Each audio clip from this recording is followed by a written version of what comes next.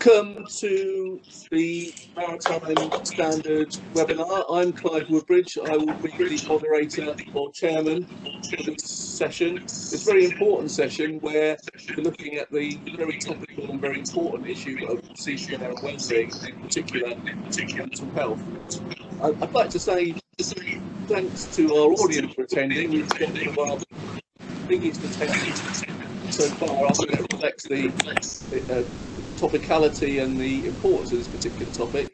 Also, I'd like to say thank you to our sponsors, Abu Dhabi Ports, ADNOC Logistics and Services, CSP Abu Dhabi Terminals, and the Islamic P&I Club, without whose support these webinars over the pandemic period would not have been possible, and we thank them for their encouragement and support.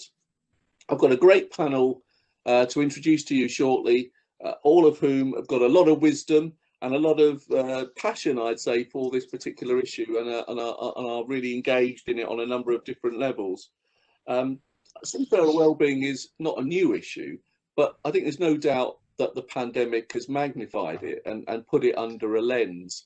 And now it is much more in the collective shipping industry consciousness. So while there is undoubtedly a lot of suffering and issues facing seafarers at the moment, perhaps there is also a light at the end of the tunnel, in the sense that it's now very much part of the conversation, and shipping companies have been made aware of it. And perhaps that's something that we can explore later on, whether this is all bad news or whether in fact perhaps the pandemic could be unwittingly a force for good in terms of moving the issue of seafarer welfare to the centre of corporate policy. So as I say, we've got. I'm glad to have with us a really top-level panel. Chris Peters is Chief Executive for Eships, based in Dubai. Chris has had a long experience in shipping, and I know that seafarer welfare is something that's sort of close to his heart. He's pointed out consistently during the pandemic that seafarers are vital workers, and has put policies in place at Eships to reflect that. And he's also at various panels in the past reflected on the fact that it's not just those that are sea that we need to be concerned about, but those who are ashore wanting to go to sea but who can't do so for logistical reasons, and that's impacting on their livelihood. So welcome, Chris. Ali Shihab is an old friend. He's been with us on a number of past webinars. He's now the Director of Maritime Advisory Services at BSICO, but was formerly the Acting CEO of Kuwait Oil Tanker Company. The issue of seafarer mental well-being is something very near and dear to his heart as well. We hope at some stage during the proceedings to be able to welcome Andy Bowerman from the Mission to Seafarers. He's not with us at the moment, but Reverend Andy, when he is with us, will be an important contributor to this debate. We've got Roger Harris, who's the Executive Director of the International Seafarers Welfare Network, ISWAN. Roger has been a consistent champion of seafarer welfare. He's now running ISWAN, and we're delighted to have you with us, Roger. Dr. Yasser Al-Wahidi, who's the director of the Abu Dhabi Maritime Academy. He's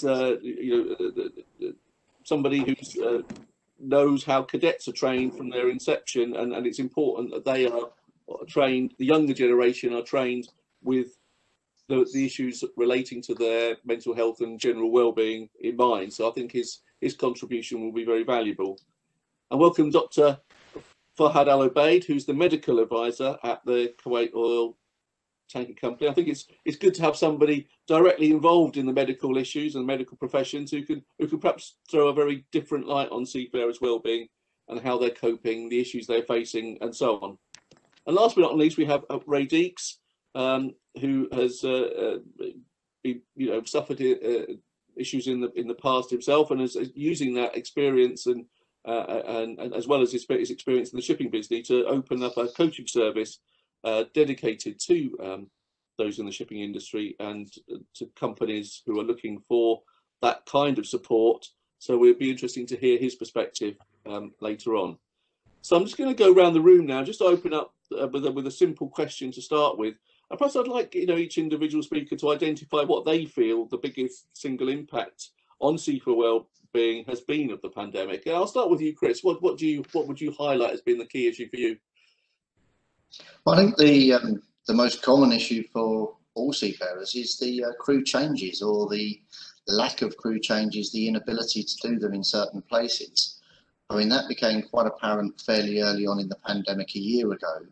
And then unfortunately, with the second and third waves of lockdowns that are now happening, we're seeing it again. And again, we need support from everyone in the industry, governments, as well as companies, charterers, to actually permit crew changes in difficult locations. So we can expand on that further as we talk, but for me, the single biggest issue is crew changes, both for those stuck on board for too long and those who have been ashore and want to come back to sea. Okay, thank you, Chris. Ali Shihab, what would you highlight?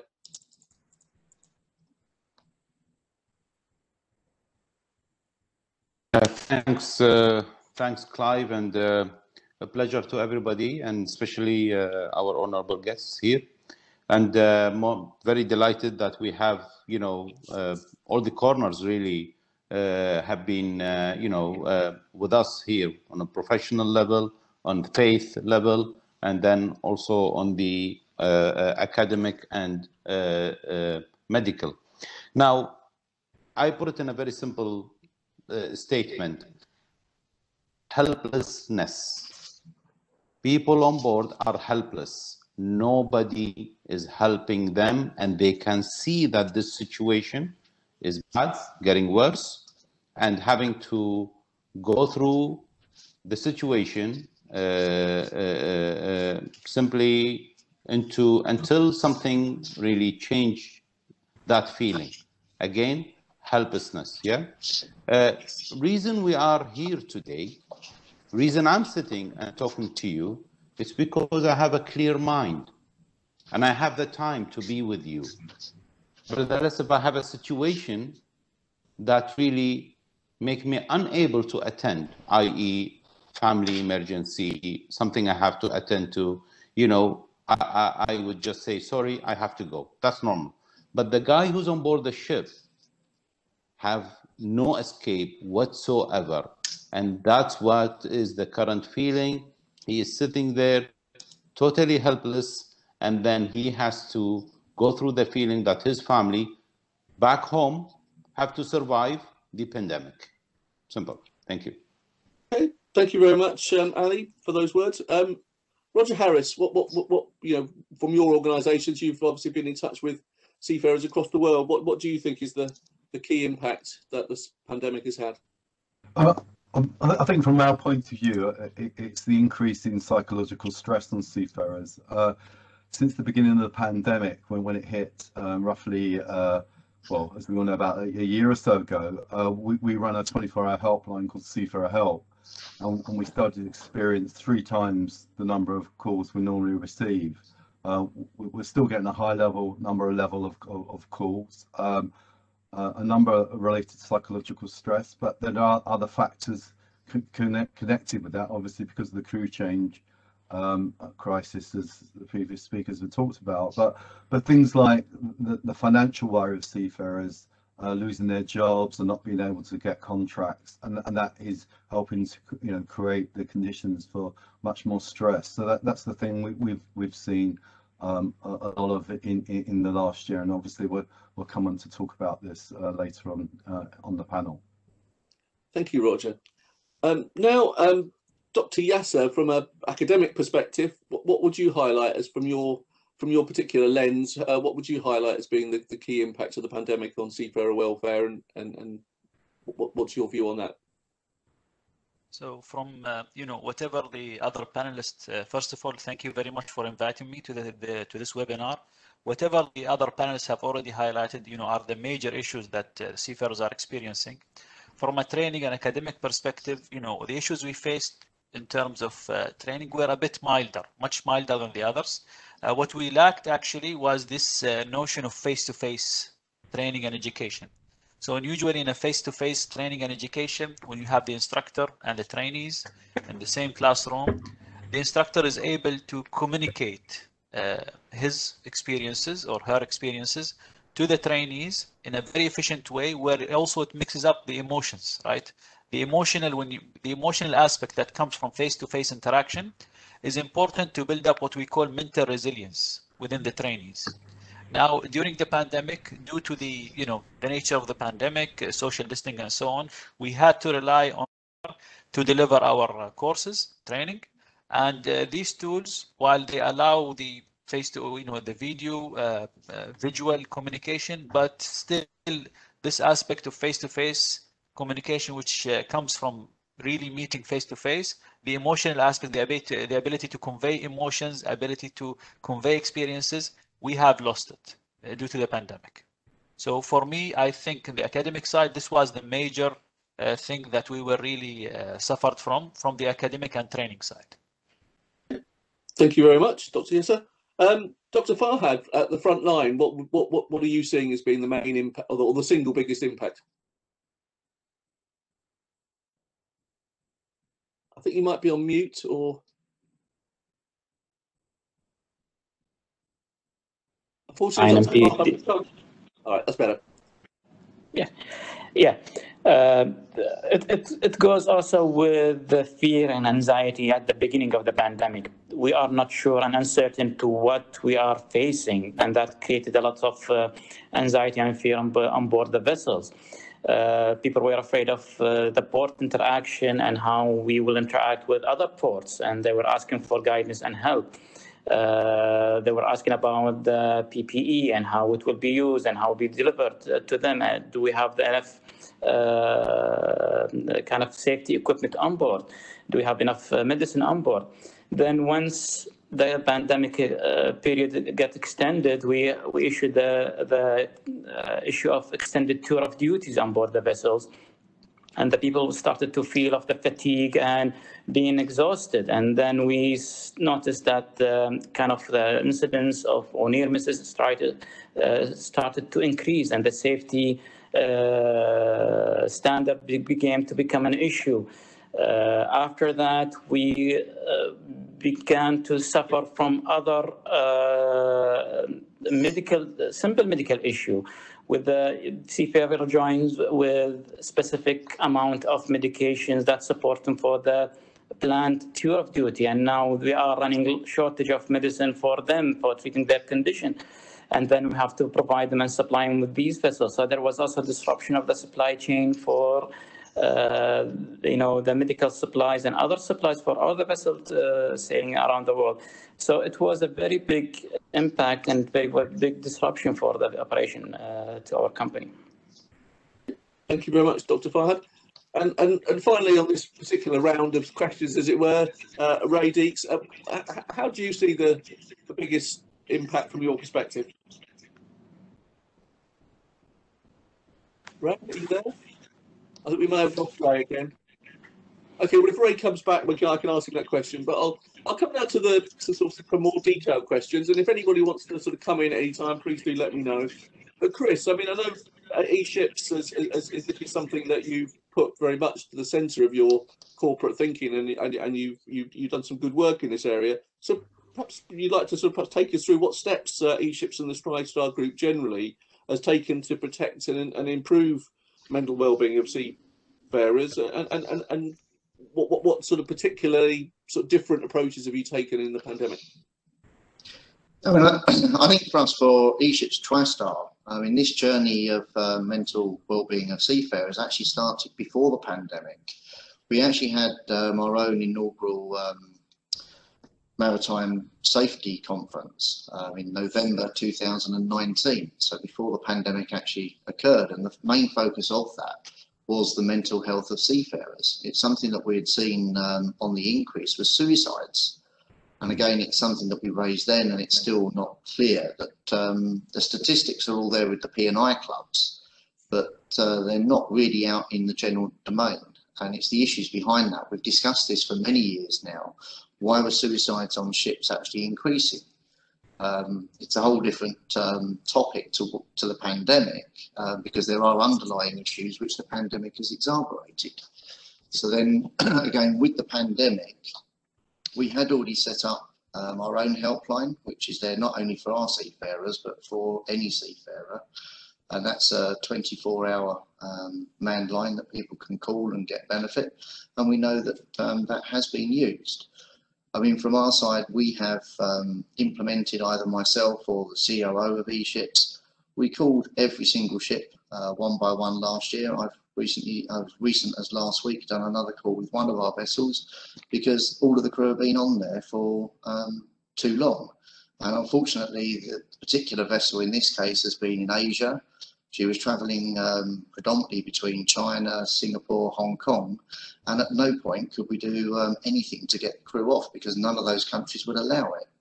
So fortunately, we then managed to get a voyage to come back towards the Middle East, and we've now arranged crew changes. But I think just having the CEO of the company getting on a video call with the ship, having a conversation and saying, look, you're not forgotten. This is what we're doing. This is what we're trying.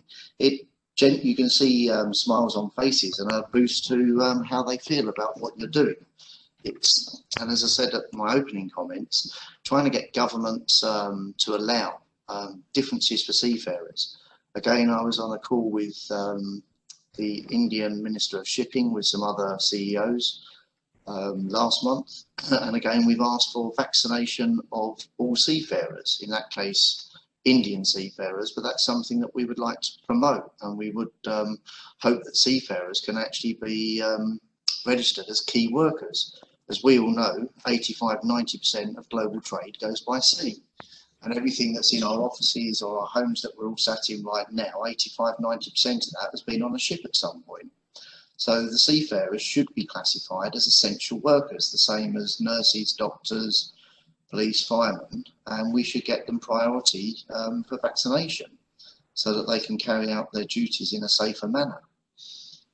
So again, these are initiatives that we're trying to promote, but really individual companies are not able to actually do this on their own. We need to join together, we need to promote to governments, and we need them to try and give different restrictions. We're about to spend a huge amount of money for a crew change in Australia, where we're going to take the crew off, irrespective of what the regulations are, put them in quarantine for 2 weeks, and then they'll have to quarantine for another 2 weeks when they get back to their home countries. So it's finding ways, but in this scenario, the Australian government, we have contacted various people to say that these people should be able to come off the ship, be taken straight to the airport and put on a plane without having to sit somewhere for 2 weeks. And if everyone can lobby the different governments or try and do it as unified in the industry, then maybe we can get seafarers moving off ships and as important, get other seafarers back to work who are losing income while they're not working. It seems logical, Chris, but why aren't governments listening to the shipping industry? What is it? Just what is it? Is it that it's a failure of lobbying, or is it just that they're not they don't understand shipping? What would you say the reasoning that you're? This is a logical thing for you to say, doesn't it? That they should be able to go straight from a ship to an airport and get on and go home. But why are people putting barriers in the way, do you think? Well, I'm not a politician, but I assume that many governments, I'm not going to name any, but I'm assuming that people are just protecting their own. I don't know the answer. I'm not a politician, but people are trying to protect their own. We see all the disputes going on in Europe between the UK and particularly France and Germany over the availability of vaccines, and is it going to be made available? There's a lot of people saying that people are hoarding vaccines. I've heard other countries apparently have 3 times their population on order because they ordered from everywhere. But I think each nation is looking out for themselves, and there needs to be more of a global initiative. I mean, we do hear on the news all the time that everyone is saying we need to vaccinate the world and people should be sharing. That is probably correct, but politicians probably have a view that if they look after their own, they might get re-elected. I don't know. Okay, Chris. I can be a politician and answer on your behalf, Chris, if you allow me. Of course, go ahead, Ali. Seafarer is not a priority. Simple. Yeah. Okay. That's it. There is not much. You have to be blunt in answering this question. That seafarers are not a priority. And then when you look at start of the pandemic, when all ports, what I mean, air, road, sea, everything was seized, but the sea was still operating. Yeah. And really, again, the system is failing as usual. The reason also, because now we said we are not a priority, and number two, basically the industry is very fragmented. We operate in total isolation, and that's where things start to go wrong. When we talk about the main stakeholders as in the regulatory and the industry, they are working excellent. There is a lot of initiatives out there, and really to give them their right word and recognition, there has been fantastic initiatives from the beginning of the pandemic until today. But we're not succeeding. And the reason for not succeeding, obviously, again, it's flag states. And again, we come back into the government and how they are portraying what we're talking about here. And where you see certain nations who see that the maritime industry as a priority, they put things ahead, whether it is on the human side or whether it is on the environment side. So I just wanted to interact on this point, Clive. Thank you. Okay, thanks very much. I'll bring it on. I mean, how? What types of? Obviously, you said that perhaps seafarers aren't a priority for governments, but I'm sure they are a priority for their employers. But what types of mental health support do you believe seafarers need in the short and long term from the shipping industry? Or from number one, as a responsible ship operator, ship owner, you have to adapt irrespective of the case. And that's what we normally do. The situation is overwhelming and the adaptation process needs to be swift and fast. Now, it's all based on know-how and the kind of information that you are receiving. And that comes second item. First one is adaptation. The second one is communication. So like what Chris just highlighted before, we've been communicating. We've been out there. We've been talking to the people. So again, I'll take this opportunity and I thank the Maritime Standard. And we go back. Time is flying and going very fast. And that's where history is being recorded. 22nd of July, 2020, Clive. We were on this webinar. And what did we call it? We called it Live from the Boardroom to the Bridge. And what happened here? We had all the ships and we were talking to the ship staff while they were sailing, yeah? They were actually, some of the ship's masters, they said, excuse us, we are going through a traffic separation, or we are entering the port or something. So how did we reach there? How were we able to conduct that webinar in the manner we did? It's because you have the infrastructure. You paid. You thought about this way back in 2004 when I was writing the specification for those ships. And there was noises at the background and we say, why would you want to spend this amount of money? And today we say, imagine if we did not do it then. It's because we needed to communicate and you make that ship-shore connectivity enabled. Now, when you do that communication facility available, then the other part, the buy-in, the feeling of ownership and responsibility and empowerment of the people, everything happens because as we are now, with a simple touch of a screen, we are connected and we can talk. And I don't know how many people are watching this and they're going to watch this on the video later. So basically, we have to do the right decision with the right impact.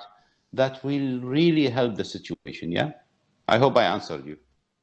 Thank you very much. Yeah, absolutely. So getting the communications between ship and shore is crucial in your view, and that involves thinking ahead, right from the ground up in terms of designing your ships or retrofitting your ships to the actual procedures. I'd like to come to Roger Harris now. I mean, Iswan does a wonderful job in a number of respects, but I know one of your latest campaigns, Roger, I believe, is around social interaction. I think you've got a program called Social Interaction Matters. Perhaps you'd like to say a little bit about that, and perhaps just explain why you feel that social interaction, I presume that means both on board and sort of cross, ship to shore, why that's important. I mean, prior to the epidemic, I mean, over the last sort of, I know, 5 or 6 years, we've become increasingly concerned about mental well-being of seafarers, and I think one of the key factors, one of the factors that affects the mental well-being is the social isolation of seafarers. And when we talk about communication, one of the worries about increased internet access on board and Wi-Fi on board is that crews retreat to their cabin. And we know with seafarers, with smaller crews, with really hectic lifestyles on board, there's less and less chance of crews kind of coming together. So we've set up this project with funding from the MCA in the UK to look at what are the key sort of factors in preventing what the barriers to social interaction on board, and then to look at what people are doing. And then also we're just running a trial at the moment with about 14 ships with various companies, and actually looking at what are they doing on board to socially interact, to bring the crew together. So, for example, about celebrating birthdays, having competitions, quizzes, and what we want to do is learn from this and to pull together practical examples of what companies and crews can do, and then roll that out throughout the industry. And, they're very quite basic things, but it's creating the time and space for the crews to come together. I mean, I didn't go to sea, but I understand in the old days when alcohol was allowed on board, where there were bars and people lingered after a meal and talked to one another. So it's how you kind of replicate that in the modern environment. And I mean, so far we one example where the crew have because of the project have tried to kind of interact more, where they've organised more events, more coming together. And someone like an inspector went aboard the vessel and recognised that the change in the atmosphere is a much more positive thing. So we're in the middle of the project, and in about 6 months' time we'll write it all up and then disseminate the findings amongst the industry. But some of it sounds really straightforward and basic, but a lot of it works. And as I said, it's really important to bring people together. We're social beings. We need that social interaction. And also that communication back home with friends and family. That's the number one welfare concern of seafarers when you talk to them, that they want that connectivity back home with their family and friends, and that's really important. And again, as some of the previous panelists have said, particularly in the pandemic, with crews staying on board longer, that's becoming increasingly important, that contact with back home. Yeah, I guess one of the issues on ship, as I've never served on ship, is that you've got so many different cultures, nationalities, experiences on board, and that's probably bridging that is a challenge. But you feel some of the initiatives that you're sort of putting forward as good practice can help overcome some of those. I think so. It seems obvious about how you get that team, the crew on board to bond, to work together. And it's a safety issue as well, the fact that people are working together and also being more productive. And there are challenges with different cultures on board, but is that again, is that communication, that the leadership on board is important, and then giving, the chief officers, the masters, the time and space to actually, talk and get to know the crew. We know there's loads of demands now on the masters and officers in terms of reporting and everything else, but it's actually having that space to actually bring people together. Yeah, that's good ideas. Now I'd like to come to Dr. Yasser Al-Wahidi. Abu Dhabi Ports Maritime Academy, a very important institution. How are you responding to the need for greater awareness amongst all levels of shipping, from the top to the bottom, both at sea and ashore, of seafarer mental health issues? And are you offering any specific training courses now, or training initiatives to respond to this issue? Thank you, Clive, for this wonderful question. So I would like to establish, first of all, what is the current approach that's usually followed in maritime academies and colleges, which is standard. So if we are talking about high school graduates who are joining the cadetship programs, usually they undergo 3 phases of education. So phase 1 is just conventional university-based academic education, where they experience different courses. Now, during this phase, what we do actually, we try to assess, first of all, their mental resilience. So we assess how can they cope with basically with the education level, the education requirements. And the other thing that we are also trying to do also is to build up within them the mental resilience through the education program. The typical approach is very similar to the approach that we usually follow in normal universities. Now, the second phase, which is completely different and unique for the seamanship training, is the seagoing service phase, whereby they need to spend, according to IMO, 12 months as a minimum. For deck officers, I think 6 months to 9 months for marine engineers. So they have to spend this time in the sea. What we try to do at that phase is try to make it gradual for the cadets. So instead, in the beginning, let's say they will be serving at the shore, near the shore operations, and later on they can go for seagoing, foreign-going, basically ships. Through this gradual approach, what we try to do is we assess their mental resilience and we try to build it within them. Now, in terms of trainees and courses, going back to your question, we are still, working closely to develop a course which try to train, first of all, different stages, different levels of people. So basically, for training, we need to provide training for the administration level, for the management level. So ship management, people who are working at homes or working on their buildings, HQs, and so on, we need to make them aware of the challenges the people on the sea are facing, and how do they can address or support the team at the sea in addressing their mental, basically, problems, stress, and so on. Also, we would like to provide also training for the captains themselves, so the masters and chief mates. How can they handle the mental issues that maybe their crew are facing? So we need to provide them at that level. The third level, which is also important, is to try to train the crews themselves. How can they cope with their mental problems? How can they be, first of all, transparent, be clear? They need to communicate these mental problems. And how can they try themselves, even if you put under a situation where they only have to depend on themselves, how can they cope with them using different approaches? So we are starting, we are developing the program closely with Dr. Fahad.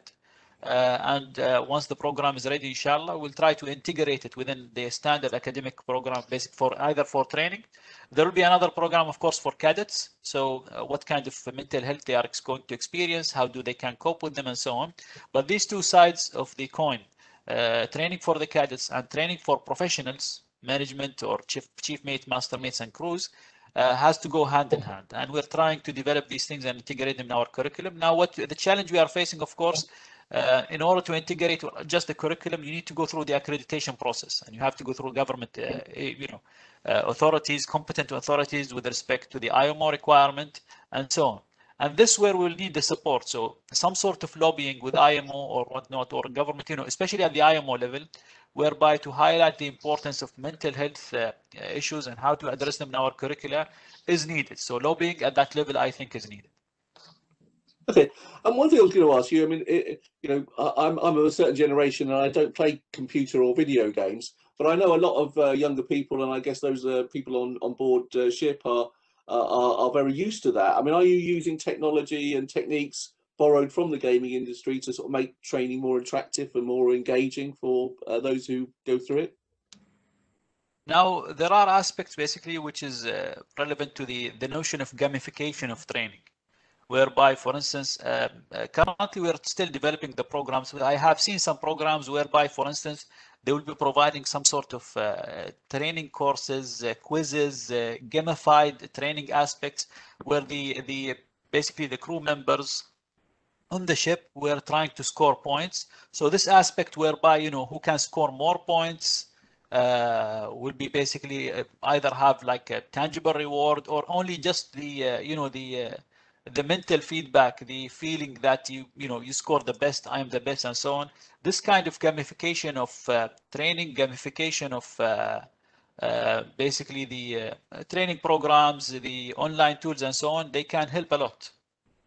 We are trying to introduce them, of course, but it takes time, as I said, you know, this issue aspect of lobbying. But I've seen some companies which they do that in their competency management system, and also even sometimes in their entertainment system. So they might have some sort of games there available for all the crews from all the ships to join together. Maybe some events between different ships together, you know, through video games. These things can be done, and those can actually raise up the mental state of the whole ship as a team, and also enhance the camaraderie between the crew members. Yeah, it's quite interesting. Thinking Roger's point about social interaction and yours training, it's good to bring the two things together. They're both vitally important. I believe now we've got Reverend Andy Bowerman on the line. Can you hear me, Andy?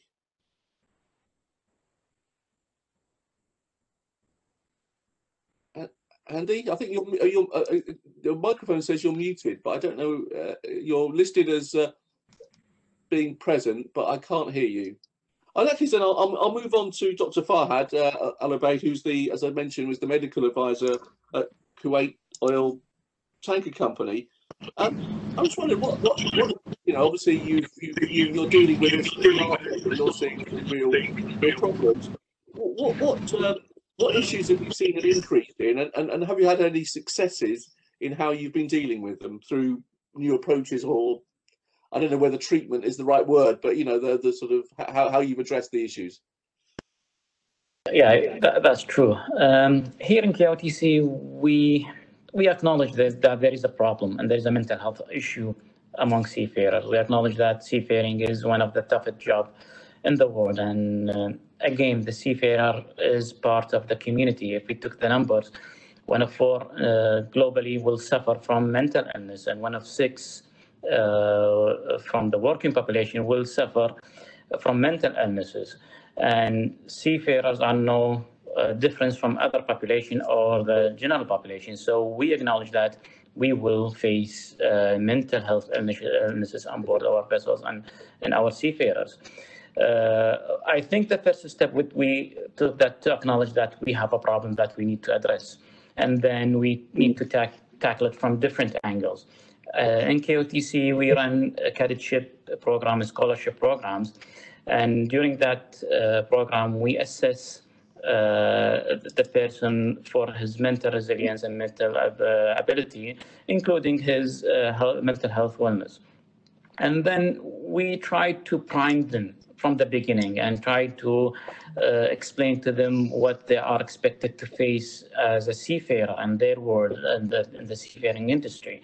As you know, many of the research showed that we have maybe 2 peaks where people can suffer the most from seafarer or mental health illness in seafaring, where the cadetship, where we have many of the drop-offs happen in the cadetship and the early life of seafarer, and then the next peak will be when they are in the mid-40 and early 50. And we are trying to tackle these 2 peaks through our medical examination process and recruitment process. We run training programs and trying to educate people regarding mental health issues and try to speak up when they have an issue. Same as other companies, maybe we have also a 24/7 lifeline and till kind of communication with the head office regarding any mental health issue need to be reported to us. So we are trying to tackle the issue from different angles, from the new joiners or the newcomers, existing people on board through conducting the periodical medical examinations and case-by-case situation. I would like to add that being an in-house medical officer and working hand in hand with the crewing department and with the fleet personnel department also can shed lots of light and can raise yellow flags for us in early stages. So we can identify kind of a problematic case or an issue early before the seafarer joining. We can sense the way of communication, his preparedness for joining, the way that he's approaching the joining procedure can give you an early indication that there is something going. Some seafarer, when you try to arrange an appointment with them or a phone call and try to say, we just call them. Do you have any problem? Do you want to speak anything? Do you have any issue? Why you're delaying you joining? Why you're submitting too much sick leaves? And then the issue then will be revealed and we will try to tackle it early on from the beginning rather than waiting him to join the vessel and then explode there. So we developed kind of here a culture of openness between us, the medical advisor, and all the crewing the department, and we can discuss the cases in kind of clear matter and try to avoid any unnecessary joining. Some of the success stories, yes, we have some success stories. I can mention some of them. I remember one case where we have some guy where he's supposed to join and then he submitted a sick leave, and then 3 days later he submitted another sick leave. When I review the sick leave, it doesn't make sense. The condition doesn't match, and so I picked up the phone and I spoke to him. How are you doing? How are you doing? You're supposed to join in a few weeks. Is there any problem? You are submitting sick leave. Do you need more time for healing? Do we need to do more examination? We are more than welcome to help you and assist you with all the mitigation. And at the beginning, he said, "No, I'm okay. I will be ready." Then the third sick leave came in, and then we said, "Okay, we need to come and meet me." We sat and let's say unofficial off the record meeting, and then I told him, "I'm here to help you. Tell me, how can I help you?" Then we noticed that he's just been married and he's trying to get a baby with his wife, but he's under treatment and he's under course of medication and required him to be in a house for 3 months. And he's been stressed and he don't want to join during that period. And he's been very stressed because this treatment costs a lot and he is unable to cope with the thing. So I told him, okay, that's a private thing. We will not disclose it to other people. We can work with the fleet personnel and the crewing department to find you something else and to rearrange your joining date to suit your plans.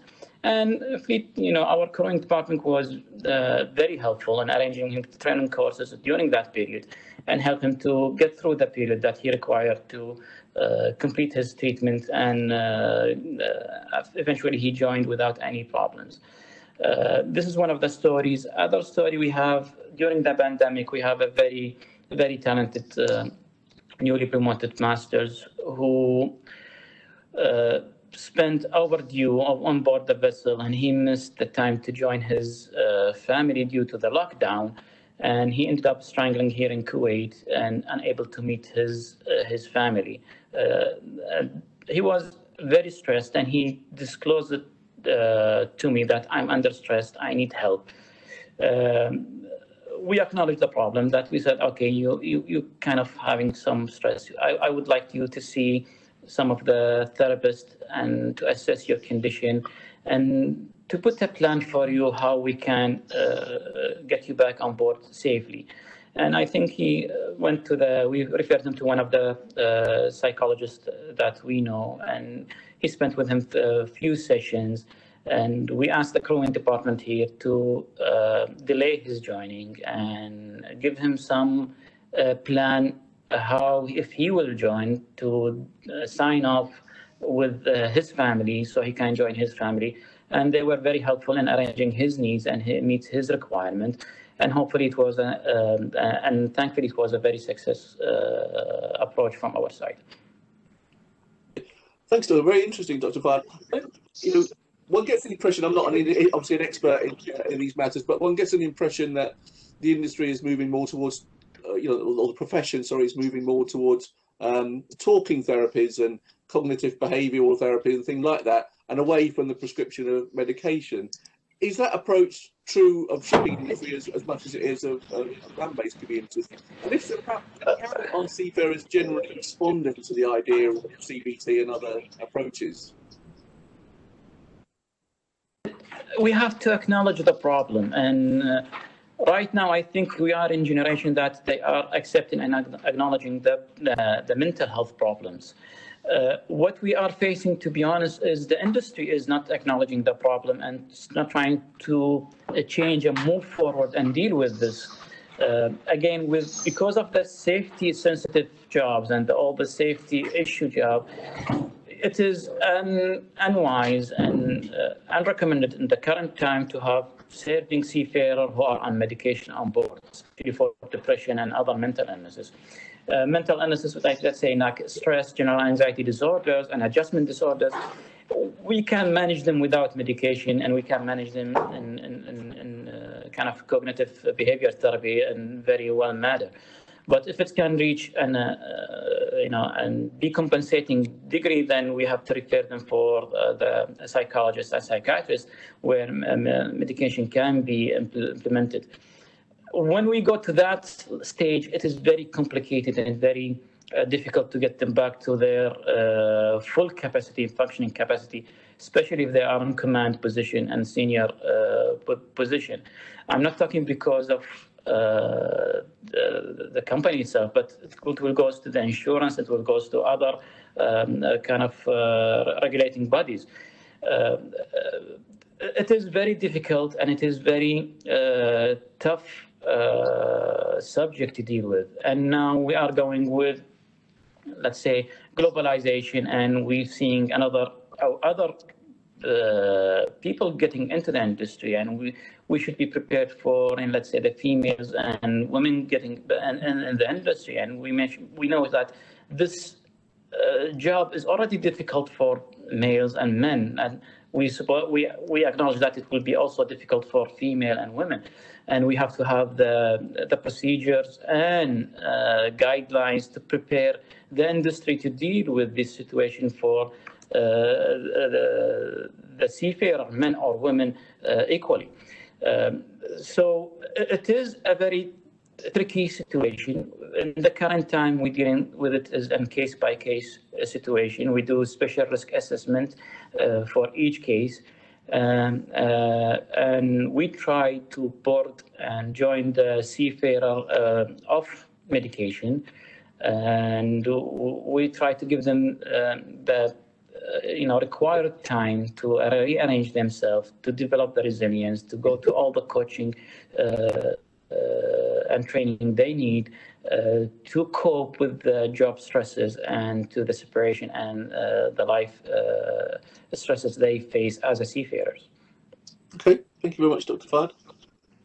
It's very interesting. I learned some interesting facts there. Andy Bowerman, are you on the line and can you hear me? I am on the line and I can hear you. Good. Well, welcome, Andy, from wherever you may be. You've missed an interesting discussion so far, but I just wanted to propose the question I asked off of my panelists was, what has been the single biggest impact of the pandemic on seafarer welfare? And I just wondered what your view was that, what from your perspective with the mission for seafarers, what has been the single biggest impact? Yeah, I think our Seafarers Happiness Index, which we run every quarter, highlight increased sense of isolation and disconnection. Increased pressure in that I think there's a sense that whilst within the industry we may recognise our seafarers as key workers, there's a sense for many of them that that's not reciprocated elsewhere. So from our perspective, how you help people to deal with that sense of isolation and disorientation is a really important factor to try and tackle. Okay. And what initiatives has the Mission for Seafarers taken over the past year to tackle the problems that you've just mentioned, and what impact do you feel they've had? Well, I think we have a couple of tools that we use, which I would call pre-departure or part of your training or preparation.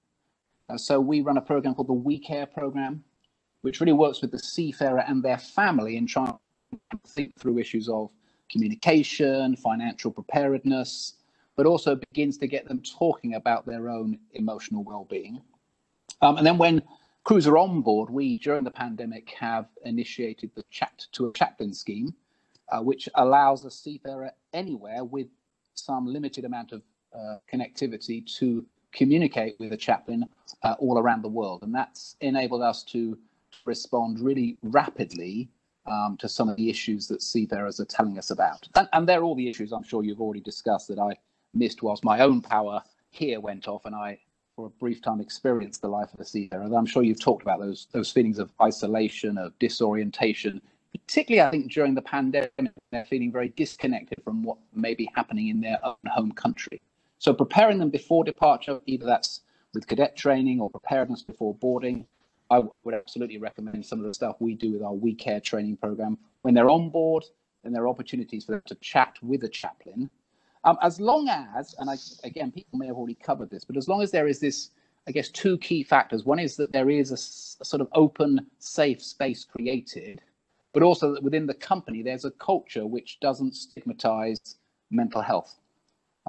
Way back when I was training as a psychologist, we learnt from a guy called Irving Goffman that they used to describe mental health as spoiled identity. And we need to find a way of redescribing mental health, that it's not some sort of spoiled identity, it's just a normal part of who we are as people. It is another one of the health factors that we have to take into consideration when we're assessing, the suitability and the well-being of a seafarer. I think that's a good point. I think we all become perhaps a bit more aware of mental health and just generally by talking about it. Do you still see that there are some shipping companies who have a very antiquated view to mental health, or do you think, generally speaking, the majority of shipping companies are now, coming on board with the idea that this is a genuine issue that they need to be focusing on? So my sense would be, I think the latter is true within the sector, that more companies are trying to make themselves aware and their staff aware. I still think we've got a few steps to take to make sure that we've really got that kind of destigmatization of mental health, that seafarers themselves feel open to be able to talk about the issues they're facing. I just caught the end of your last panelist talking about the seafarer who took a long time to be able to find that ability to share the pressure that was actually causing him to be disoriented or disconnected from his family. So I think we're in that mid place somewhere where more and more companies are becoming aware. I mean, I'm asked more and more often to talk about seafarer well-being, seafarer mental health, but now we've got to make sure that we're properly equipped, that we're using the tools that have been developed by ourselves and other organizations to really help seafarers build that kind of resilience that they need, but also that they feel there is this safe space, this place where they can come and share not just their physical health needs, but those emotional and mental health needs as well. Okay. And one final point, Andy, just in case we lose you, I hope we don't. What would be your message to government? I mean, you sort of said that about there's obviously the important role that shipping companies play in getting seafarers to talk about their problems and so on. What would your message be to governments in terms of tackling this growing problem? It's interesting. I see now in the last 6 months, there is this real awareness that seafarers are vital. So there is a moment as an industry to be able to take hold of that raised awareness and use it to kind of broaden the depth of our training, if you like. I'd want governments to talk a lot more openly about a whole range of issues that seafarers face, that when you pass your medical, it isn't just, well, you appear to be physically fit, but we actually allow seafarers to express all those other health issues that can affect us. But I sense it's a tipping point moment really for the industry and for governments. So I'd like to think the government might focus, yes, on all the other health and safety that needs to happen, but let's not forget that the key component of all of that health and safety is the seafarer. So let's turn our focus again to the seafarer and make sure that our training is adequate, that our training goes deep enough, and that, as I say, we begin to shift our conversations about mental health into it being just another health condition that we all face and we all have to find ways to deal with. Yeah, I think that's true. I think it is an issue we all face, and I think we start from that basis that it's not something that happens to other people, it happens to us all, don't we? And I think it's something that we all need to be honest about. Absolutely. Before we break for the commercial breaks, I just want to come back to our panelists in case there was anything they'd heard they wanted to come back on before we break. Chris, was there anything you've heard that you wanted to perhaps respond to? Yeah, I'd go back to when Roger was speaking, and he was talking about the programs on board ships for seafarers to basically be together. I mean, this is something Ali and myself, I think fully 3-4 years ago in locked rooms, were discussing internet on board ships. And I think my view has changed on this because I wanted to ban it in the cabins, to try and have it in the communal areas only, simply because people were going back to their cabins, or still are now, and then they're going on Facebook, social media. They're looking at issues. Before, when seafarers went to sea, they basically didn't know what was going on at home, apart from the odd phone call for the term of their contract. Now they get to hear that the daughter's sick, the wife is going to divorce them, all of these issues. They come up on social media, and then that creates mental stress. So we had discussions probably 3-4 years ago about whether internet is actually bad for ships, but the fact is it is progression, communication is required, and if you don't have internet on ships you won't get seafarers because it's pretty much a demand. So again, we then started discussing other things that people were doing. Now, one of the captains, not one of ours, but I think it was one of Ali's, they came up with a novel idea of they just downloaded all of the latest Netflix series. And then basically the captain implemented a system on the ship where 1 or 2 episodes were played at certain times, so that the whole crew was up to date on a particular series. They all agreed on which ones were going to be watched. And then the whole crew had something to talk about because they were all watching it slightly different times, but in groups. And that was a good initiative just by a captain to put something on board and promote sort of the community together. So yeah, just coming back, I think what Roger's doing with this one is very good. And I think that more ideas that can be put out there for interaction to help crew members, and also training of certain crew members to spot if one of their colleagues has a problem. That would be extremely beneficial. So I think it's, if we're in an office and you've got stress about something, you go home and speak to your wife or you speak to friends, you can do that. If you're on a ship, you can't. You have to rely on your work colleagues to become your friends and do that for you. And I think if there could be some training, which I think is happening in many companies now, for people to spot whether one of the colleagues has an issue. Yeah. I mean, I know a lot of companies have mental first aiders as well as physical first aiders now on the land. I mean, I don't know whether a similar system applies at sea, but certainly I think for those companies that I deal with that have trained certain members of staff to be mental first aiders, I think it's had a positive impact. Ali Shihab, is there anything you've heard that you want to reflect back on? No, this discussion is so good that it's all food for thought. I mean, you know, basically what we are people who are passionate for what we do. And, you know, systematically, when you are passionate about something, you become, you know, creative. Now, it's all about knowing. Knowing leads into what we call awakening. And then when the awakening leads into awakening doing. That's the stages of how we as people work with things, yeah? Now, I just want to share with you some thoughts based off on what's been discussed. Yeah, and it's all about weak signals, and I refer here to this interactive programs that Shell is doing. These are, you know, it's one of the unique, without undermining anybody else in the industry. But thanks to Chris, you mentioned PNI Club before, and they join forces with Shell, and then they have this interactive training programs. You can go on their website, and there's fantastic, just, you know, training and active program where it deals with mental issues, training needs, etc., etc. But when we focus on the weak signals, that's where the manifestation happens. That's where, you know, we need to focus on this with great attention. Weak signals. So I go back into that incident of the Wakashio back in 18th December 2020, and look at that incident which happened off the coast of Mauritius.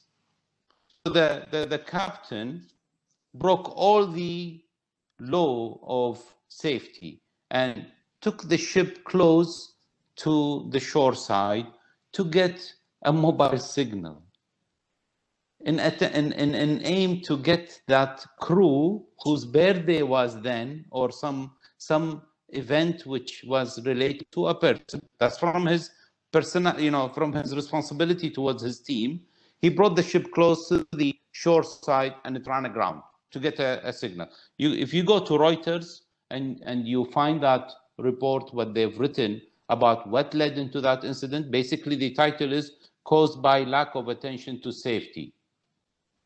And basically that's where it all starts from. And then, you know, if you look at, since the time we posted the invites for this webinar until today, 4th of April, Bangladesh, we had 27 dead on a capsized passenger ship.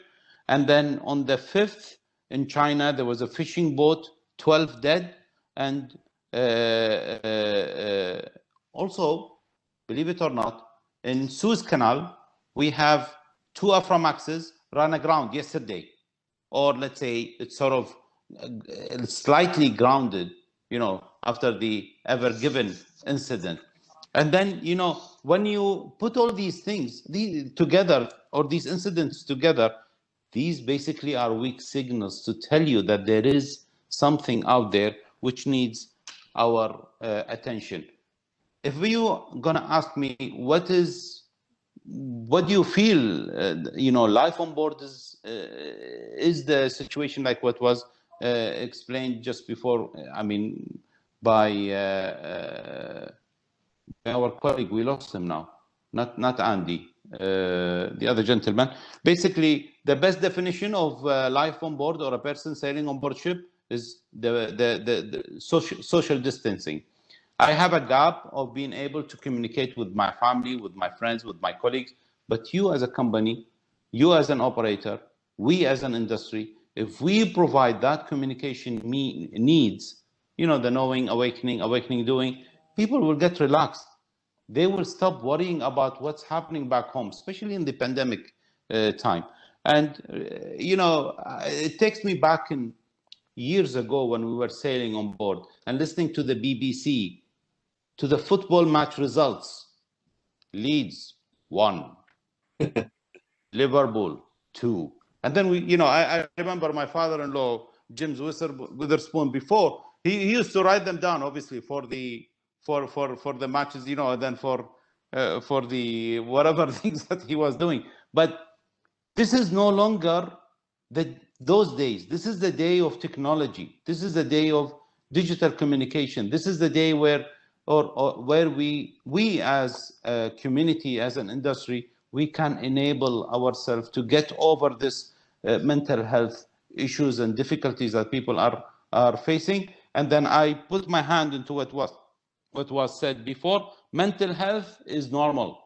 It's like having high blood pressure, hypertension, you know, cold or something. But we need to recognize it correctly within the system. There is too much to say, but I stop here.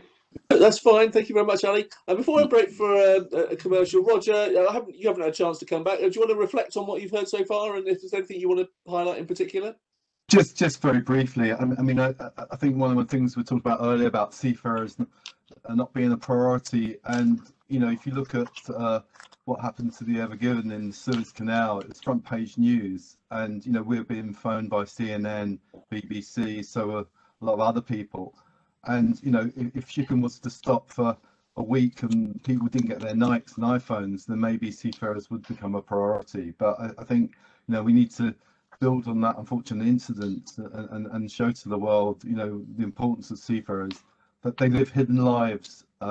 Shipping is hidden. You know, the ports are cut off now from the centre of the population. So, you know, there's a lot more needs to be done. But, you know, I think, you know, we need to get out to the world, you know, that seafarers that play a key role in our everyday lives. Well, thank you very much, Roy. Thank you very much for this very, you know, illuminating conversation that we've had so far. We'll continue after the commercial break, when I will be putting some questions that raised by people as they've been registering or while we've been online across the, you know, across the audience base. So we're going to just have a brief commercial interlude, which will last for about 4 or 5 minutes, when messages from our sponsors. Stay where you are, don't go anywhere, and we'll be back within a very short space of time.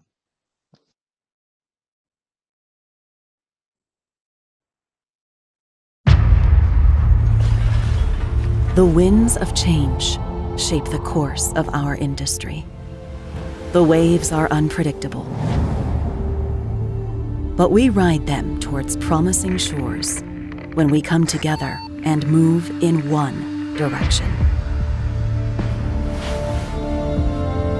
We challenge the headwinds and anchor our place in the future. We turn the tide. We steer ahead. We stand out, and we won't stop there. Because what matters most is the impact of our achievements. Impact that pushes us and inspires us to go beyond. We are Abu Dhabi Ports. We are united in our vision.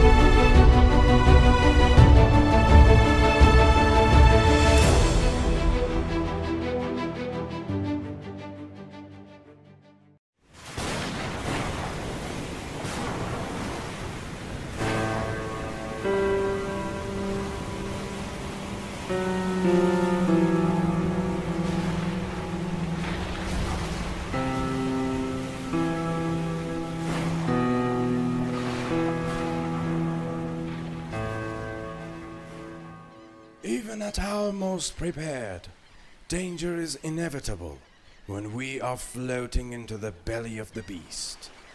At Islamic P&I Club, we make sure you evade even the inevitable. Fly with us over the tides.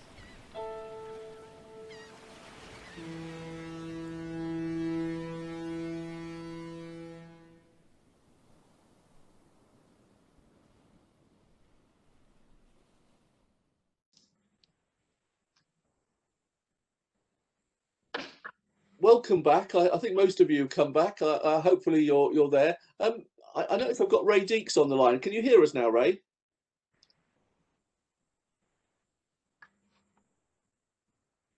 Ray, are you there? I think Ray is still having problems. Well, welcome back, and thank you to our sponsors that we've just heard from.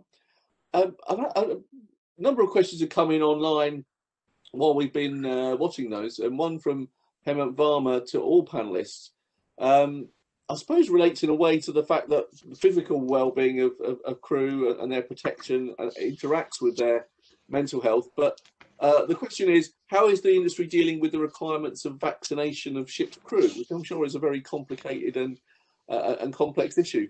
I'm going to start with Roger. I think Iswan has been doing some work on guiding the industry around the vaccination process. So perhaps I'll come to you first. Do you have a perspective on how the vaccination process should be managed for ship's crew?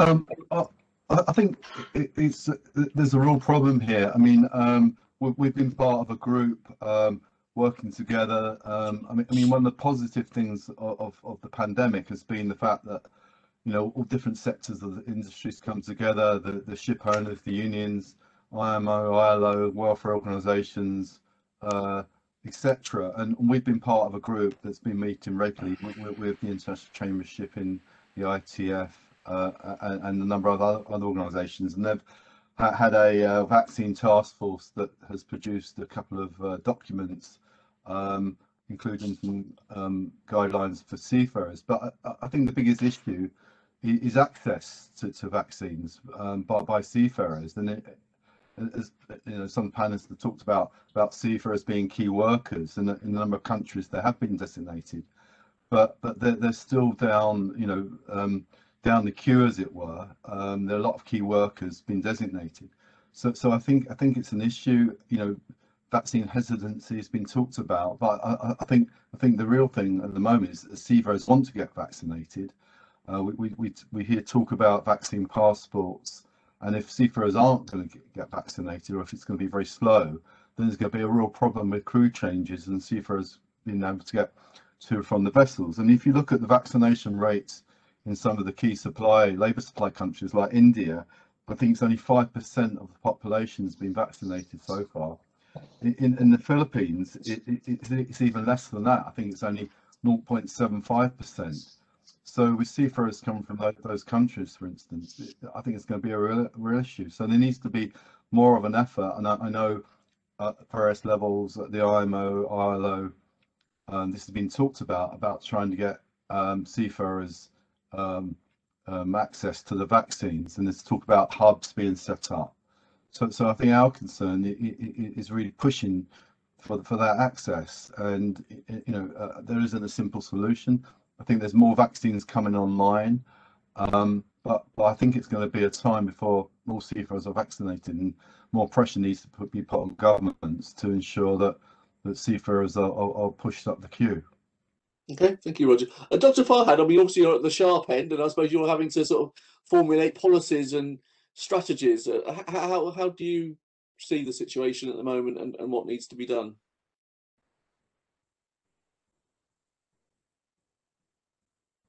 Are you on mute, Dr. Farhad? Hello? I think we're better now, yes, thank you. Yes. Yeah. Right now, we are also planning for vaccinating our seafarers, and here in Kuwait, seafarers are being designated as essential workers.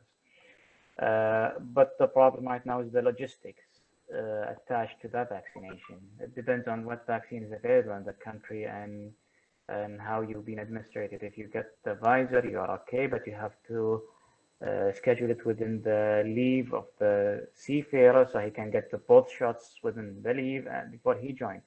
If you are assigned for Oxford or AstraZeneca, that's right now the gap is up to 3 months, which gives us a problem for vaccinating the second dose. For people outside Kuwait, it is very difficult to promote their vaccination or control their vaccination because it's run by the government and their states. We are trying now to push toward promoting and prioritizing the vaccination for all seafarers, and we are hoping that we can get into it as soon as possible. But there are many logistical and operational hurdles before we accomplish this program. Okay. And Chris, there was another question, which was, will seafarers need COVID passports in future?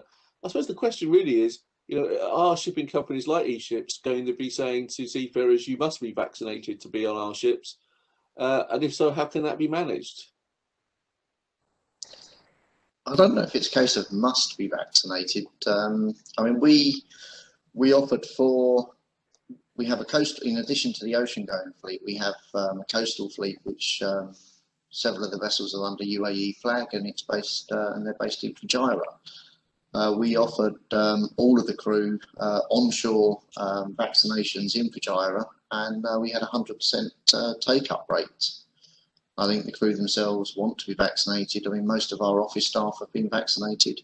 In fact, the only ones that haven't are ones that have actually had COVID and they can't have it yet.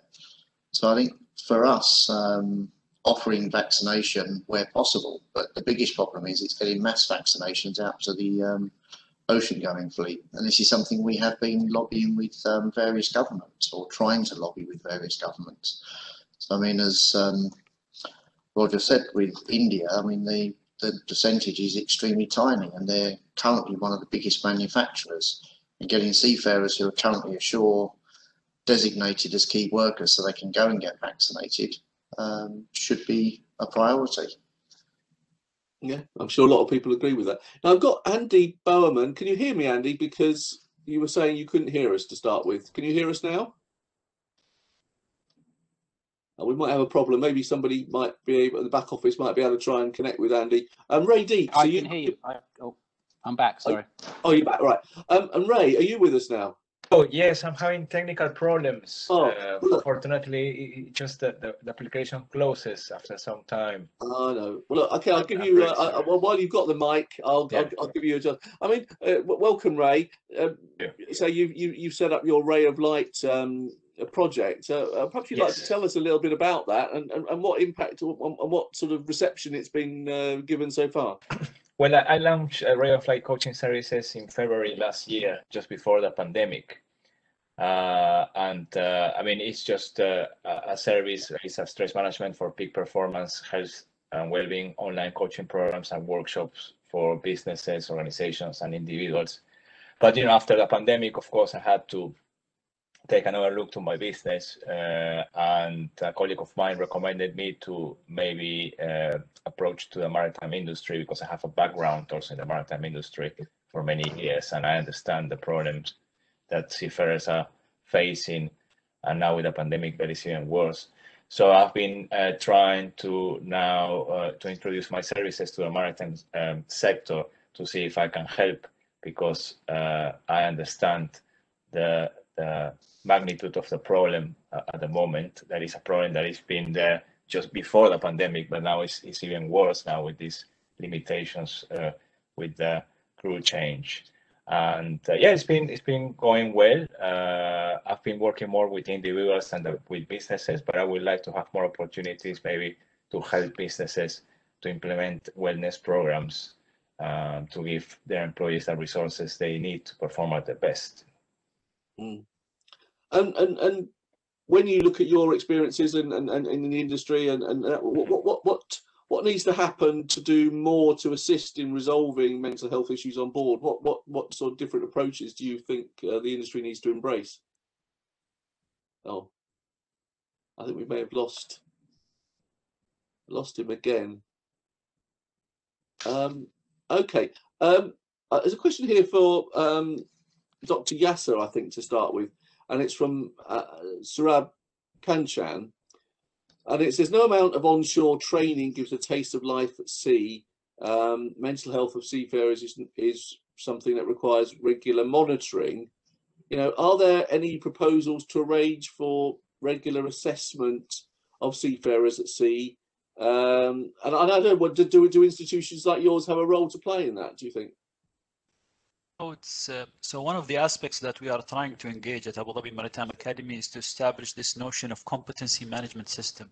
So in a competency management system right now, the standard is that it is completely managed by the ship management company itself. What we want to do is to start introducing the academy. So the academy will be a partner with the ship management system, whereby our experts will be able to provide some training courses, do some scenarios, simulator scenarios assessment. Right now, there is a potential for offering simulator training over the cloud. So you just need, a flat screen. Through simulator training over the cloud, we can let the trainees, the crews, actually undergo different scenarios whereby we can assess their ability to cope with stress, ability to cope with emergencies, and so on. So through this competency management system, through cloud simulator training, and through this design of simulator scenarios, whereby through the scenario we assess their ability to address the stress in a gamified way. All of these things, I think, can contribute to, first of all, providing continuous assessment of the cruise ships. Let them run under a scenario whereby there is nothing to lose. So basically, they can also, let's say, express themselves in a much more open way, take actions that might be, risky. Under a cloud simulator, you are not losing anything. And at the same time, provide all of these valuable information to us as an academy, whereby we can integrate it and incorporate it in our tailor-made training programs for ship management companies and to the ship management company themselves. So through training, I think through cloud-based simulator training also, we can address, we can contribute to these issues. Good. Well, thank you very much, Dr. Yasser. A question here coming from a gentleman or lady, I hope it's a gentleman, called Chris Partridge. Isn't half the problem that crews have been pared back so far that at the end of a shift there is no time for socializing? The days of chats in mess rooms is past. Now you work, sleep, work. Maybe Roger, I'll come to you first. I mean, do you feel that crews are, one of the problems is that crews are too small now, have been cut back to the fact that there's no sort of resilience in the system to allow for meaningful, mentally healthy interaction? Yeah, I mean, I think this is a real problem. It is the small crews and is the fatigue, as Chris said. That people working around the clock and with the kind of watch system and everything. And I think it is, it's not safe to have people, sort of completely fatigued, in charge of an expensive, really big piece of kit. And I think, it's not an easy solution. Obviously one solution is to ensure that there are more crew on board. And I know that's not necessarily a popular thing to say, because it's a cost issue. But I think this does need to be looked at, about the future of seafaring and attracting people in the industry if they're going to be sort of worked to the ground. It's a real problem. But I think there's been lots of studies done on fatigue. Everyone knows it's an issue. People know that people don't necessarily report their work and rest hours correctly. And I think until that's done, and to the scale of the issue is actually seen, that then not a lot's going to be done. So I think this has to be really looked at going forward. As I said before, it's about how you create that space and time to socialise. And as I said before, it's about how you get a productive crew, a crew that is happy, and a crew that wants to be there and is engaged in what they do and have a pride in what they do. So I think this is something that needs to be looked at going forward. Ali Shihab, do you think the day will come when ship owners perhaps need to think, well, I've got 26 people on board a ship, I need to increase that to 28, 29, purely to protect the mental well-being of seafarers, or do you think money will come out on top all the time? It's an arrow going the other direction, but I don't think I don't think the number of crew is reducing on board ships, because this is managed by the by law, where you have minimum safe manning, and then you have the work and rest hours sheets. So for doing a certain task, you have to comply with all those requirements so that you don't break the law. Nevertheless, and it's all about the culture in the company, how you run the business. Do you know the business well? The answer, of course, yes, we know the business very well. Now, you run it passionately. And how do you do that? I'll tell you. Like before, yes, I mean, there is no way or means of, escaping, except, be there in the officers' lounge and be there for the dinner or for lunch together, and you sit there, and then, you communicate and get updated. However, nowadays, you even have way much better than what you do in the past. Now, I remember when we were sailing, I got a phone call when I was in the engine room, and then they tell me, come, Gaz Al Kuwait is passing next to us. Maybe I was on Gaz Al Ahmadi or something. And then we come up and then we talk about the VHF, and then we say, how you doing? How's this and how's that? Or maybe we have 3 or 4 ships in the region, and then we talk to each other through the VHF, and then everybody's listening. Now, can you imagine?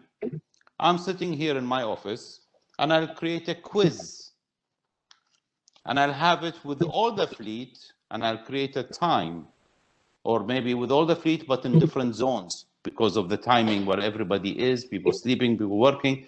But you can create competitions, you can create quizzes, you can have a monetary as well, sort of rewards for all of that. And then you keep that alive. Again, how do you do things in your company, in your organization, i.e. culture? You have to be creative, and you have to work with the development that's happening. What I mean here again, and I repeat it, you have more tools than ever than before. So that guy who's sitting in the cabin or sitting in the bridge, using the internet and doing whatever he is doing, actually the system enables you to track every movement, and then you can regulate it, you can develop it, and you can get statistics. So again, having the equipment on board, creating the facility on board is one thing, and then how do you really take it to the maximum potential, like your smartphone or your smart device that you have. When a person becomes so good in using that tool or that device, actually you become so creative that the functions that you have on that device is no longer useful for you. And what will happen here, you develop further and you need more, you'll become more hungry for further solutions. And that's what the industry is actually lacking at the moment. Thinking that you focus on people on board is the only problem. No, focusing on the people in the office is another problem. The people who are running the fleet, those guys you need actually to have also a mental health monitoring for them, i.e. can they take the load? Do they have any kind of a training for, sort of emotional intelligence of how to receive a complaint from the ship or from an individual and how to deal with them, on and on and on. So you need to develop that culture that copes with the digital development that we are facing within the industry. That's my point of view here. I've got a lot to say, but that's all right. No, it's good. Andy Bowerman, a question that's sort of come in. It relates to, on the list of priorities for the missions for seafarers right now, where would you say mental health is? Is it your number one priority, would you think, when you're developing the strategies that the mission, to deal with seafarers in the various ports around the world that you operate? Yeah, that's a good question. I mean, since our founding, we have always been about, I guess, what we would now call creating environments that allow for people to flourish. You know, that's our very reason for being. We want to ensure that seafarers, wherever they are, wherever they come from, have an environment which allows them to flourish. That is our priority. We recognize that seafarers often live difficult lives, they live isolated lives, they live, I think, as Roger said, quite hidden lives often. But how can we keep ensuring, with all the developments that are going on, and I would just push a little back to Ali, but with all of the developments that are going on, we still have to make sure that the environment that our seafarers are in is allowing them to flourish. So it is fantastic that seafarers now can communicate from all sorts of places to all sorts of places, and that has a lot of benefits, but we still have to help seafarers and help companies develop cultures which are still about how do we allow all people within our company to flourish. And I think sometimes all of the technological developments have impacted the ability, for example, as that question before from Chris came in, the ability for crews to become a team, to become, for the period of time that they're sailing, an extended family where they do mutually support one another, where they do understand about empathetic listening with one another, that there's new skills that seafarers need to learn, partly because of the increased digitalization that we see going on around the world. But from our very inception, gosh, 160 odd years ago, we've always been about how do we enable seafarers to continue to flourish in the often difficult circumstances of their lives. And is it your perception that at the moment a lot of them are not flourishing, that they are struggling more than they were before, or is it? Of course they are. I mean, look at any crew member. And Chris's point again, getting shore leave at the moment is still almost impossible.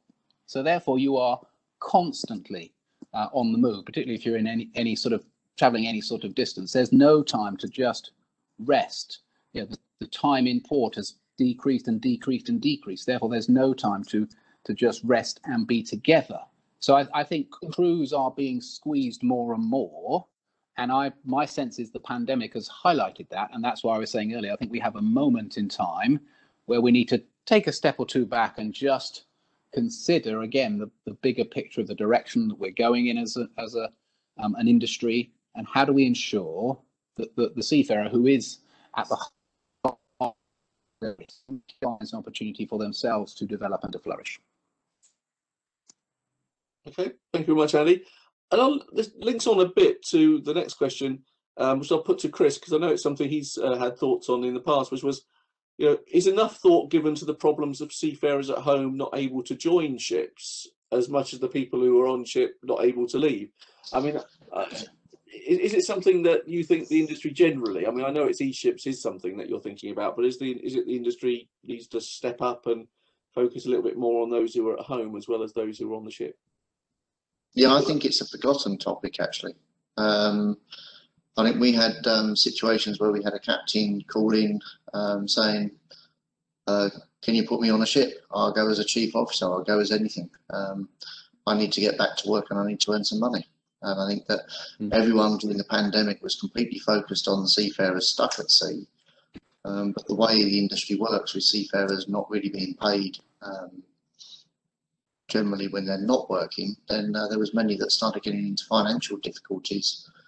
So yeah, it's something, I mean, it's the reverse problem.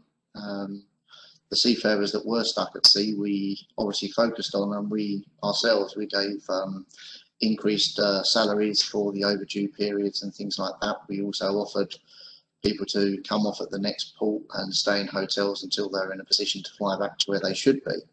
But yeah, the seafarers that were stuck at home, it's not an issue that has been talked about often. I've raised it on a few seminars, but I don't think it's really been taken up anyway.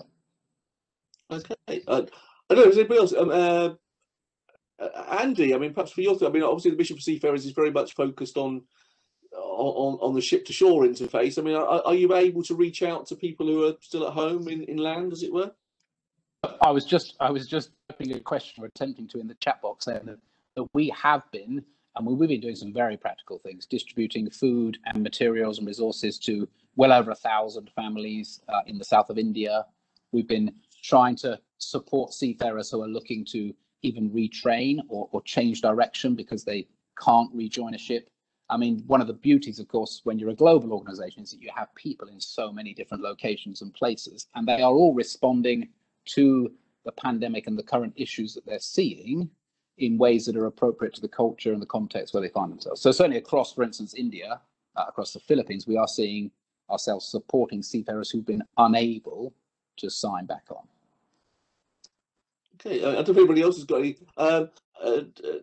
Dr. Yasser, training, I mean, is it, I suppose, something that people can do while they're at home waiting to join a ship is to sort of step up their training. Is that something you're thinking about more about, how you reach out to those who are not able to join a ship, but give them the opportunity to fill that time constructively? Yes, I think this is a very quite important point that you are raising, Clive, the aspect of training and how can we communicate with those who are still waiting at the shore, waiting for their turn to come in and join ships. So again, basically in the academy, we're trying to start up this competency management system, whereby the academy will become partner with the ship management companies, and through the competency management systems, the crews themselves, they can basically log in into the program, the platform, and through the platform, we can provide through it basically specific trainings to the crew members while they are at their homes. So using technology, using cloud-based, also simulator training through the cloud, using, of course, remote lecturing, competency management systems, all of these technologies at hand, we are able to reach the crews while they are at their homes so that they can take their training. Now, this is from the academy side, but also from the ship management side, would they consider this to be work or not? And will they compensate financially the crew members who are taking training, which is sometimes required? So it's either required training by whatever regulator. Will they compensate them financially for that? So doing this somehow might, this is a question, of course, I'm throwing to the ship management companies, but I think if they can manage to do this, this might alleviate a little bit the financial stress on the seafarers who are still, at home. They're waiting eagerly to join any ship and so on. Good. Ali, you wish to perhaps come back on the point that Dr. Yasser has made? You're taking me back with this question back in 2007 when I was a manager for fleet personnel. And we have the subject of training, training and training and training.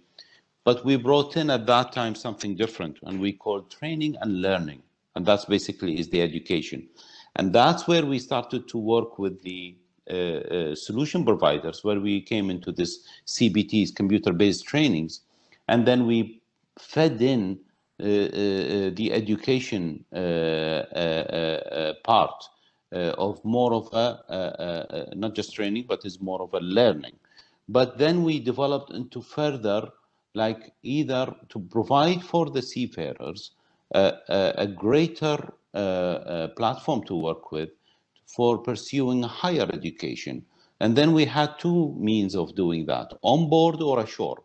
So then we went into the academies and we tried to find a way of, let's say if somebody is ashore, he's on his leave, and then he goes through an education program, a diploma of some sort, or perhaps pursuing a further, higher degree of some kind.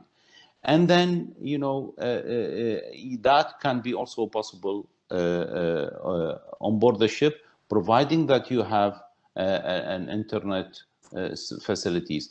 And then that was really the aim behind back in 2004 when we were putting the specification, is to get that ship shore connectivity to the maximum possible that we can, so that we can provide all that kind of solution to get the virtual ship, information about the ship and the information about the people. And can you imagine if you have, like, as much as we are talking about the virtual vessel, and you have the virtual person as well, and get all his information and data. Now that will require, a real pulse or real-time pulse check of the people that are on board. And then we brought something new at that time. And what we did train the trainer. We selected 5 to 6 people who we trained and certified, and they became the trainers who go on board the ship. Basically, we are working with the regulation that mandates for us as a tanker operator at the time. Mandate on us is for us to conduct officer seminars on the shore, officer seminar onshore, officer seminar on board. And then that's where we thought, well, we can bring trainers, and those onboard trainers, they will go from one ship to another, deliver training, but at the same time, give us a real pulse of what's happening on board, how is the culture over there, how those people are doing, and what's their needs. So it's like kind of 007 undercover, and he does multiple jobs at the same time, give you a lot of information and deliver a lot of information that fits in within the your vision and direction as a company. That's what I wanted to follow on what Dr. Yasser was saying. Okay, thank you very much, Ali. Perhaps linked a bit to the conversation we've been having now is it comes to Dr. Farhad, and the question is, what advice do you give to seafarers to stay positive when the future is uncertain, especially regard to sign off? And perhaps we can add to that question, what do you give to seafarers to stay positive when they're looking to sign on?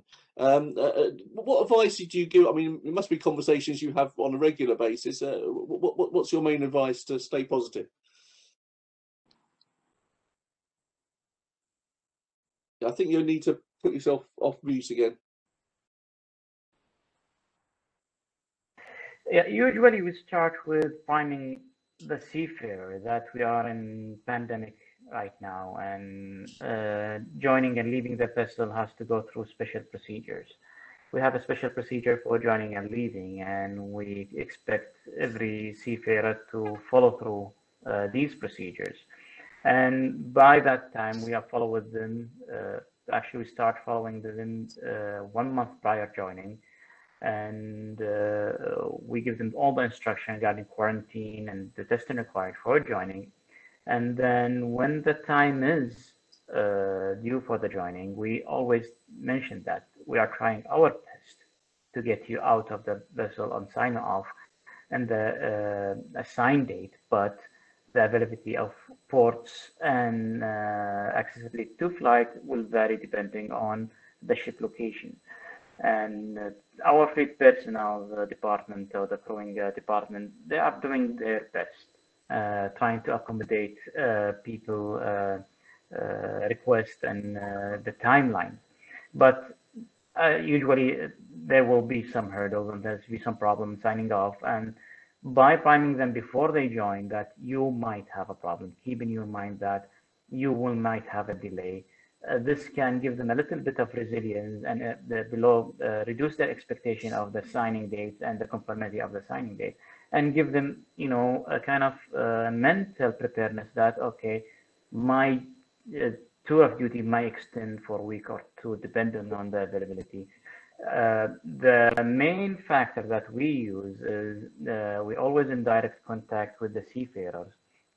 We established, to be honest here, a personal relationship between us and the seafarers, and we communicate on personal levels, and that also can alleviate some of the stress related for the joining and the signing off.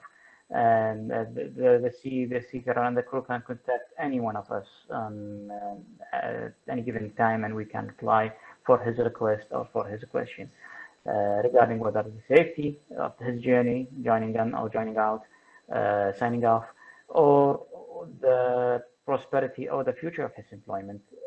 We try to retain as much as possible seafarers we have. So the issue of retaining the seafarer is kind of stable, and they know that they are not subject to firing or to dismissal. It's just a matter when to find a vessel to put them in that suits their position and location. The other way is also tackling the external factors of the mental health. As we know that there is internal factor and external factor, and we try to alleviate the external factor that we can manage in timely manner in terms of compensations, in terms of pay leave, in terms of wages. So we tried as much as possible that it will be not delayed and they have all their funds available in their account on time.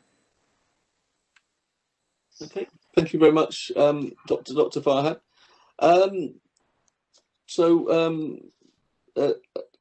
Shihab, a question was around internet connections for ships. I think you've already covered this a little bit, but do you think the industry recognises the importance of ship having good, reliable internet connections? Is it recognised enough? You know, I mean, do you think there's still some work to be done to sort of stress that importance in communications? I think the pace we are going through, obviously, it's going fast, but it's not reaching to the potential that we're looking for. I wrote on many occasions that looking at the development that we are seeing, it takes me back into the time, you remember in the 1999 and, you know, the changeover into 2000, and everybody was, you know, hyped up with that situation. What's going to happen with the PCs? Everything going to crash and everything. So basically, the comprehension and the realization of that stage, i.e. 1999, December 30th, and then everybody, you know, we had even there was a plan and everybody was standing by and the PCs could crash and everything. Now, and then, you know, it went very smooth. Nothing happened, yeah? And basically, the comprehension, level of comprehension was not there, you know, because we are not computer specialists. We are more of an industry, and we're trying to cope with that change that's coming. And here is going to happen the same thing. You are going through a transition period where it's a very fast development, energy transition, technological development, and as well as, you know, with all this crisis that's going around you. I mean, today there's another crisis in the Red Sea or whatever. With all those crises and development that's happening, I wrote on many occasions that we need a generation skip. You know how courage sometimes skips a generation within a family? Sometimes, you know, you got a dip in the family and then it goes up. And then it's very much the same here. I think we need 5 to 10 years where we will see something totally different and very positive. The way my thinking is, we're going to have a way much different in 5 years' time. And where the connectivity from shore to ship will be so developed that we can recognize the opportunities which we are missing now. We are missing a lot of opportunities because we are not realizing of the potential opportunities that are there. So definition of an opportunity is only if you see it. So that's basically what it is.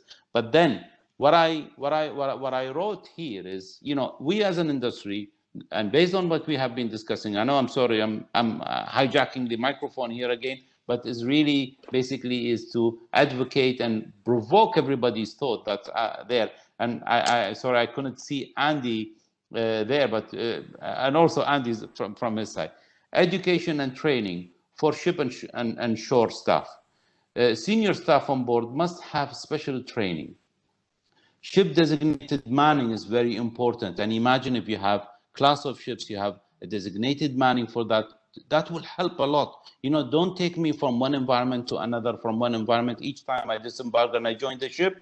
No, but when I have my team, the people who are back to back, that helps a lot and gives that trust and confidence and relax the people. Now, ship-shore connectivity, i.e. social media and TV programs, internet, there is fantastic solutions by so many providers today, and it is really not so costly. Nevertheless, that needs really to be pursued by the company and try to improve the situation. Company officer seminars, ship and shore. I talked about it before. That also there is a large opportunity, you know, for this, or a great opportunity for this to be developed.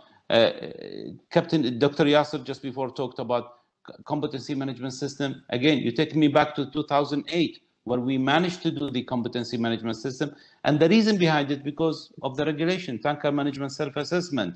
We wanted to get level 4 in that element, I think element number 3 in the TMSA. And we did manage just by having the competency management system in place and get it done.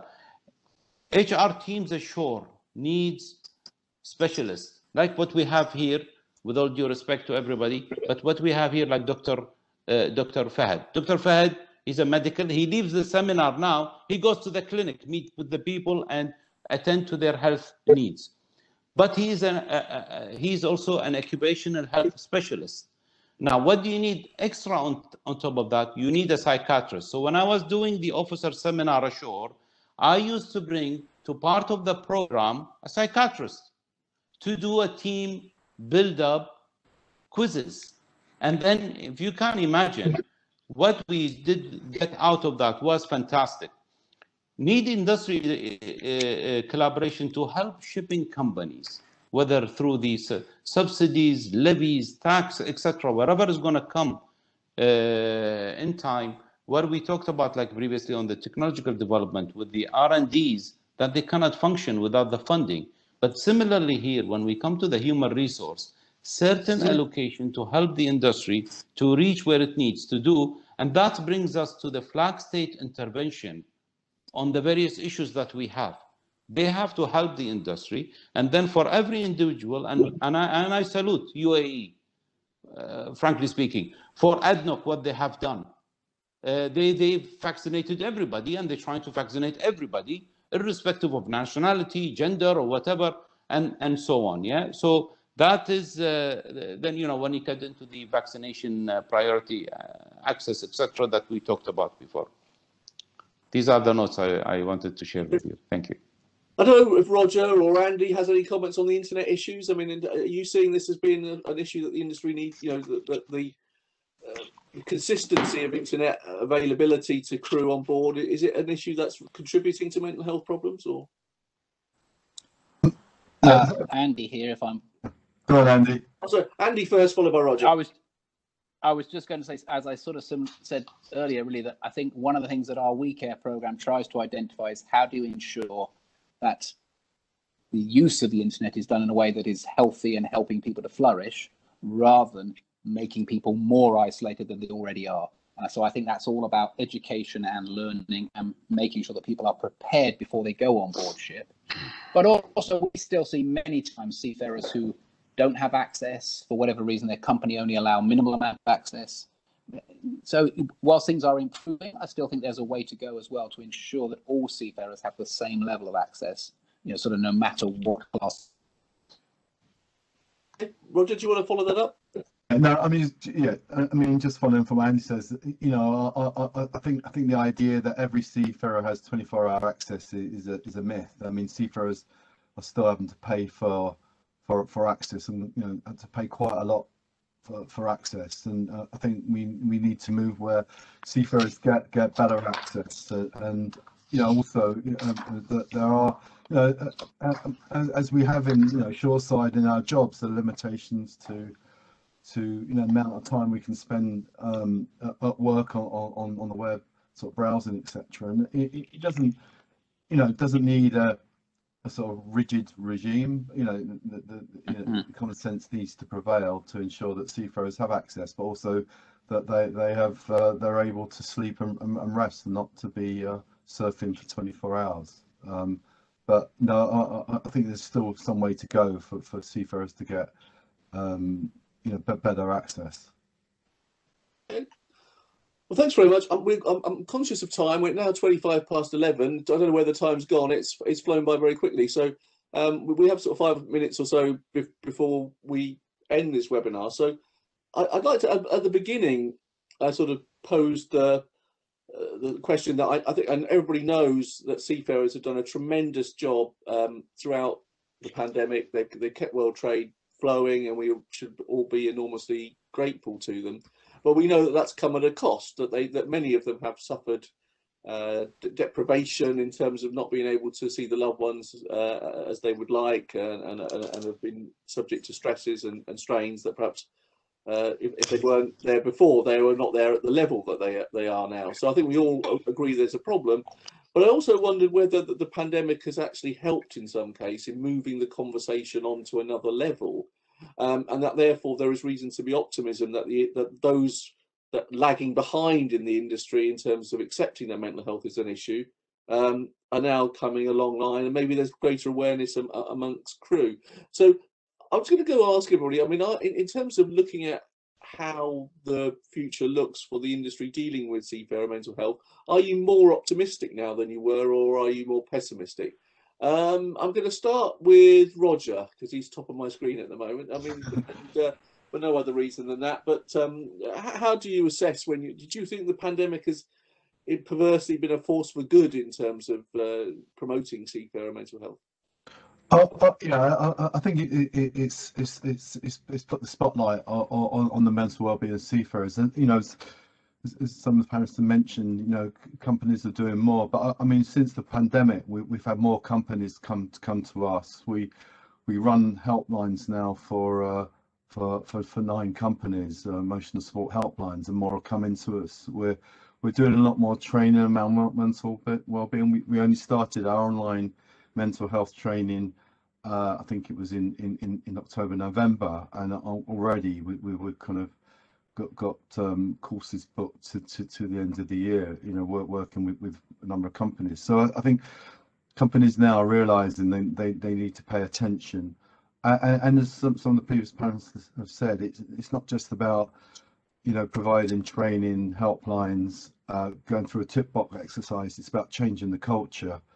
And I think, as Andy said, it's about destigmatizing mental health. And I think one of the other positive things I did mention is the way the industry has come together around the pandemic. The corporations, for instance, between ship owners and the unions. We've seen the Neptune Declaration and a number of other initiatives. And I think that that is a positive thing that's come out, and I think we all hope that will continue going forward. We have a common purpose, a common interest in the welfare of seafarers, and I think there's a lot more we can do together. Reverend Andy Bellman, would you like to how do you are you more optimistic than pessimistic? I am very optimistic. I see a lot of hope. I see a sense that at last there is the potential for seafarers to receive some of the credit that they deserve. I think the reality is that mental health issues have been raised across the world, not just within the maritime sector, but across the world. People have become aware that being locked down, being isolated, being separated from other people has an impact on your mental health. I still sense we're at a pivot point. I think we haven't done enough analysis over some of the cultural nuances and differences when responding or thinking about mental health. I think there's more training and equipping to be done of kind of crews, both those shore side, those at sea. But yeah, I'm really optimistic, and I always, whenever I go on board ship and people are struggling, I always get them to try and describe and remember a moment of great joy, because I think there is something about joy in helping us to resist some of the struggles, and seafarers have some wonderful, joyful stories to tell. So that fills me with hope. Okay, thank you very much, Andy. Dr. Yasser, do you want to make some final reflections on how you perceive whether there is grounds for optimism? I mean, I actually share the same level of optimism that the other panelists have already shared. So if we look at the education and training side, what we have seen due to the pandemic and its global nature, there have been a change even in the regulatory response. So previously, some regulators were very reluctant to accept remote lecturing, cloud-based simulator training, and so on. Right now, we see remote lecturing being accepted, although on a temporary basis. Cloud-based simulator, there are some open ears now towards accepting it as a form of training. So the pandemic itself has accelerated the rate of acceptance of new technology, even at the conservative regulator side. So I think I'm quite optimistic that the nature of the pandemic being global have allowed us actually to share the same struggles all together over the whole globe, and be able to communicate. Even our regulators all over the world, actually they share the same kind of challenges and difficulties. So there is now some sort of global level of acceptance, global level of not necessarily acceptance, let me say it, open ears to receive, to accept new ideas and embed it into the regulations. So I'm quite optimistic. Thank you very much, Dr. Yasser. Dr. Farhad, I mean, you're somebody who sees it on a daily basis, so your perspective is particularly valuable. Are you a little bit more optimistic than you were, say, 6 months ago? Yeah, sure, I'm optimistic. But my concern, or my biggest concern with that reaction would seem is just a reaction, is not a methodological or constructed build-up toward a sustainable change. My hope is that we capitalize on the current situation where people right now, it's an irony, and it's, you know, that population, all the population suffered and tasted some of the isolation through either the quarantine or through the lockdown, and they know what the suffering the seafarer go through their working period. So I think it is right now, when we talk to the people on the personal level, they will know when you say isolation or being away from the loved one, how that feels to them.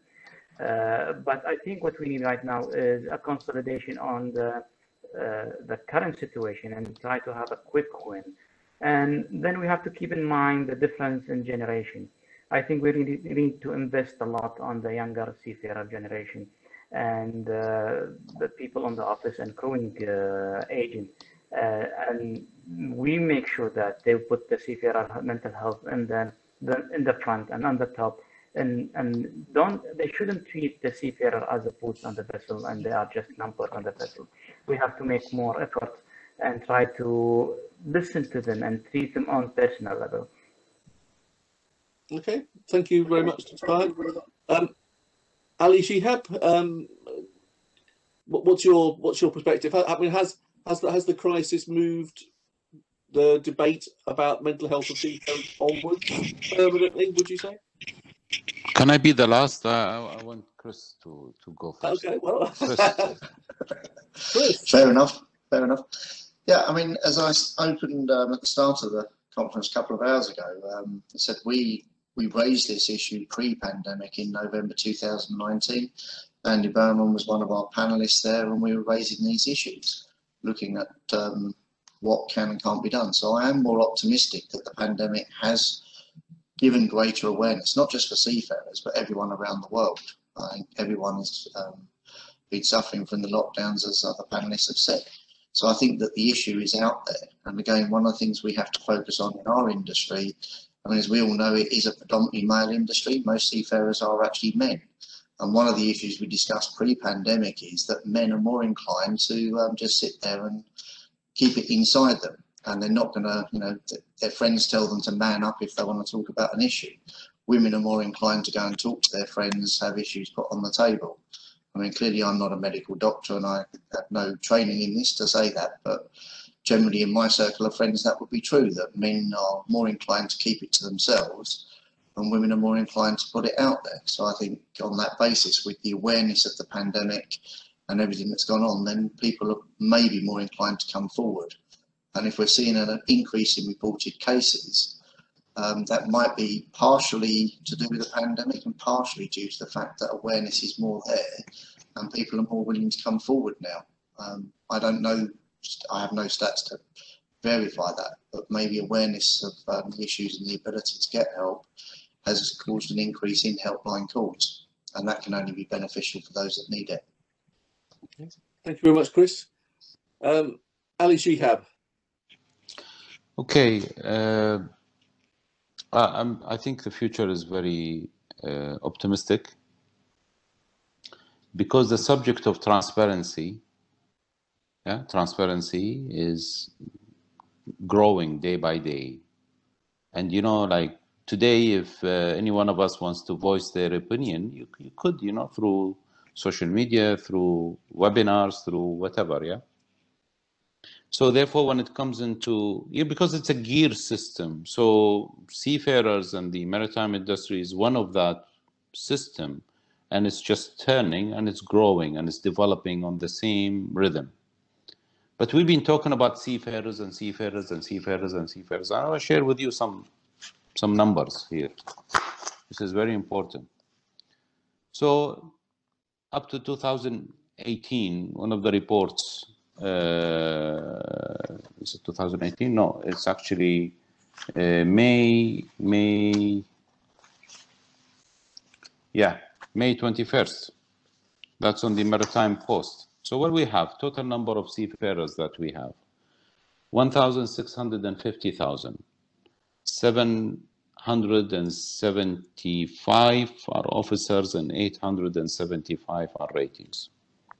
And by the way, you know, giving the women seafarer their eligible right, unfortunately, they make only 2% out of that, which is about 33,000 female seafarers out there.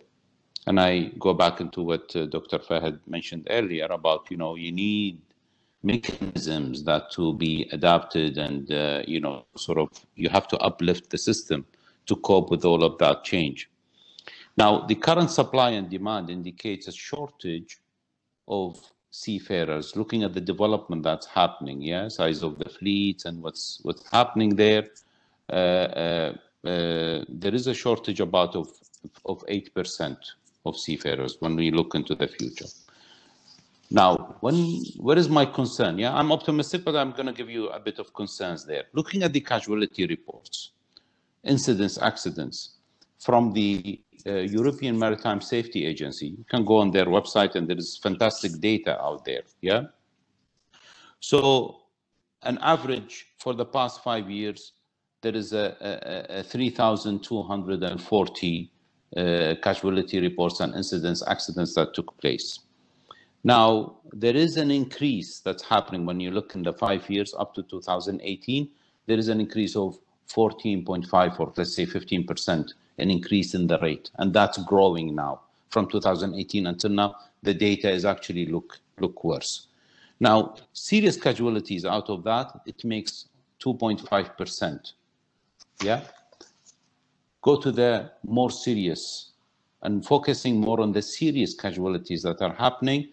53 of that are fatalities. 941 are injured persons. Now, going back into 2017 and what Chris mentioned earlier, UK P&I Club in 2017 classified as seafarers' mental health in their spotlights. They brought it into their programs, and they can see that the suicide is the top cause of death, making 50% of the reported fatalities out there.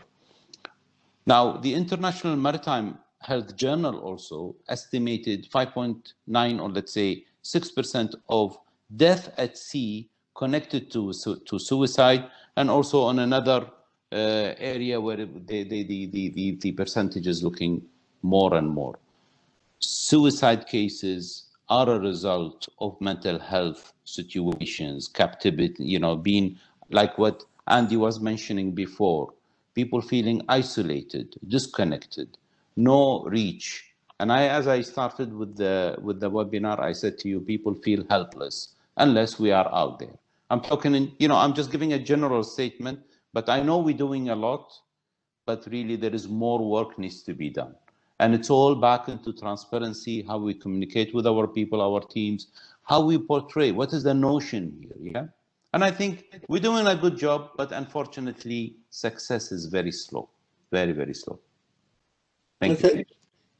Well, thank you very much for those words. I found it a fascinating webinar, and I think it's very topical. Today happens to be World Health Day. It has to be fascinating. I'm with you. But stating the obvious. It's appropriate that we're here for World Health Day, but I think it's also. I think that the last question was around optimism, and I think I am optimism because I think more people understand mental health because it's affected them. I think we are, if we're not careful, we are on the cusp of a mental health pandemic as well as a, you know, a viral pandemic, because I think so many people, and it will affect people in different ways. Just as the COVID can make people very sick or even die, mental health can make people feel unwell, but you know, it's something they sort of get along with. But I think we all know now that mental health isn't something that happens to other people, it happens to us. You know, I think we've all to a greater or lesser extent during the pandemic experienced mental health, maybe on a salami slicing rather than a catastrophic basis, but it has affected us. And I think that gives me grounds for hope, in that people who are making decisions about seafarer well-being will have greater understanding themselves, and so won't just say, oh, that's something I don't have to bother with. But whether I'm naive, or whether that feeling that this is something that has joined us all up will actually be translated into some positive actions over the next few years remains to be seen. But it's good to see that people do feel that there is the basis on which there can be a sustained embedded change in the approach to seafarer mental health, which I'm sure will be welcome to everybody. I'd like to say thank you to all the panelists, to Chris Peters, to Ali Shihab, to Andy Bowerman, who I think has just dropped off just as I was about to say his name, Dr. Farhad, Dr. Yasser, and Roger Harris. We briefly had Ray Deeks with us, but I think he had technical problems. But thank you to him as well. Thank you to all the audience members who stuck with us over the last 2 hours. I hope you've enjoyed it and found it useful. We approach Ramadan. I think Ramadan starts next month, so I wish you well for Ramadan. The webinar series will take a break for a few months while that period passes through, but hopefully we will come back with a new program in the future.